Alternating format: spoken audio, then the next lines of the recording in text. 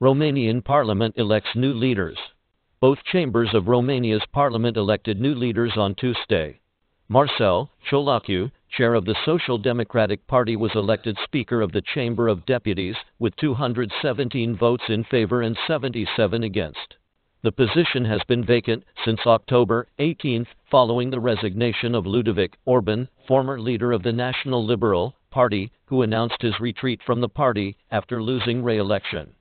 Citu, also caretaker prime minister, is scheduled to assume his new position on Friday after the investiture of the country's new government. The elections of the parliamentary leadership were held as a result of the major changes in the compositions of the parliament majority when PSD entered a new three-party coalition with PNL and Hungarian Democratic Union of Romania following USR's withdrawal.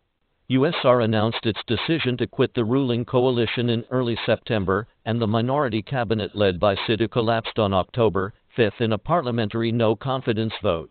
President Klaus Iohannis soon nominated Nicolae Ciuca, proposed by the new coalition, to set up a new government as soon as possible.